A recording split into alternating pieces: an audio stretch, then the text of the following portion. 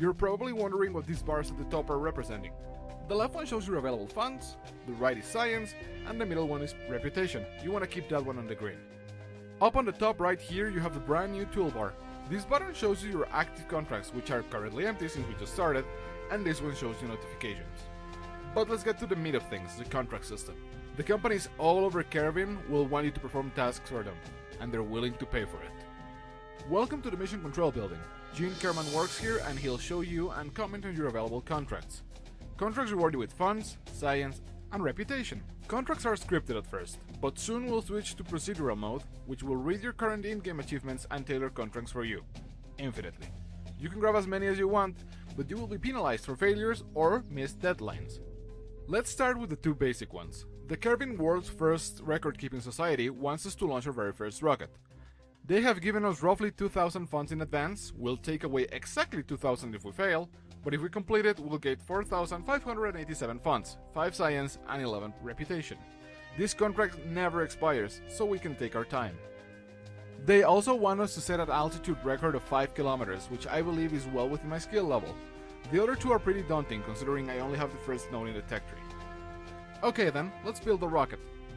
And to the VAV we go. Notice the funds counter at the bottom left, now boosted by what we got from accepting the contracts. On top of it, we have the current launch cost for the ship. Notice how it goes higher with each part that I add. Don't worry though, you will only be billed once you hit the launch button, so feel free to experiment away. Now, we want to make sure that this vessel will hit 5 kilometers so we can get both contracts done in one launch. I'm a big fan of overkill, so I'll keep adding fuel tanks just to make sure it happens.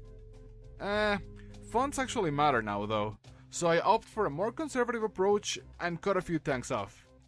And add a parachute too, so I don't end up losing it. It looks just about ready to launch really. So let's ask the Kerbals to bring it to the launch pad, shall we? Come on guys, let's go. You'll notice I fixed my staging off camera, but actually I did nothing else. The game now defaults to 50% thrust on launch, helps newbies have fun, you know. New buttons have shown up on our toolbar. On the left here you have your funds, science and rep, next up your fuel, electricity and the like. The contracts button now shows our available contracts, but notifications remains empty. As we launch, we can see notifications show that we have a successful contract completion, easily verifiable by the contracts button right next to it. New vessel successfully launched, our first big step into space complete.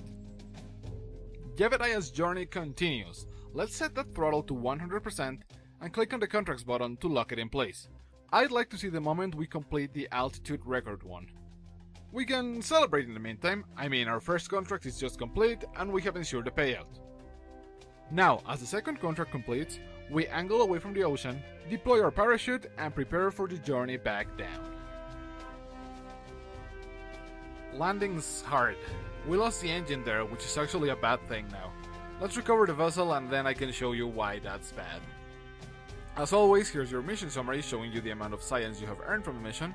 Nothing new here, but let's look at the brand new tabs that have popped up as well. Any part of a vessel you land on Kerbin and recover will refund you a percentage of its value.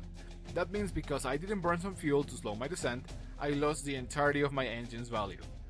Finally, we have crew recovery, Jeb's back, we got some reputation, great thing to have, which not only makes him available again, but it also helps our mission quality.